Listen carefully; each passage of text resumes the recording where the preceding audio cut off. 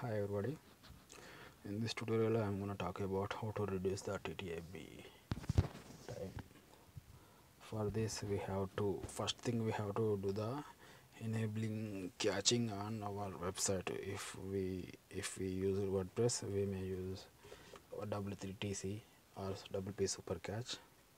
That okay.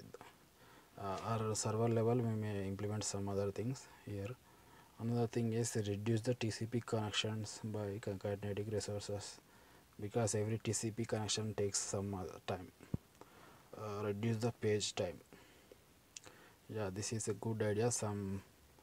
Many of us don't focus on reducing the page size, but may try to improve the page speed. Okay, if we decrease the page size, automatically page speed will be increased.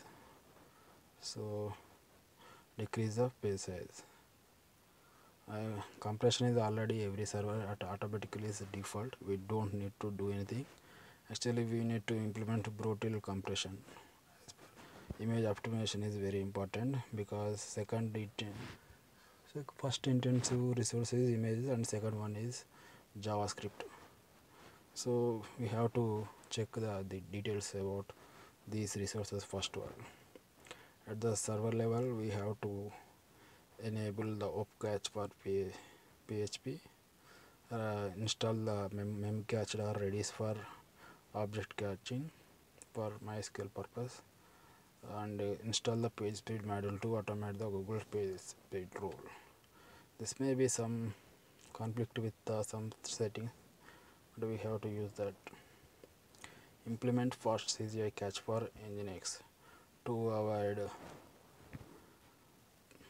SQL queries.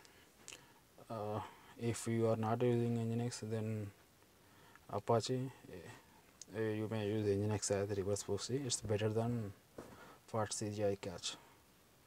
And another thing is tune your configuration files, server, Nginx, MySQL, PHP and Linux, and focus on your security, rate limiting.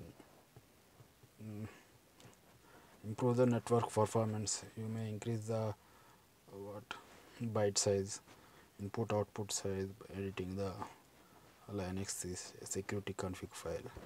Monitor the error logs. This is all I am doing right now. This is maybe helpful for you.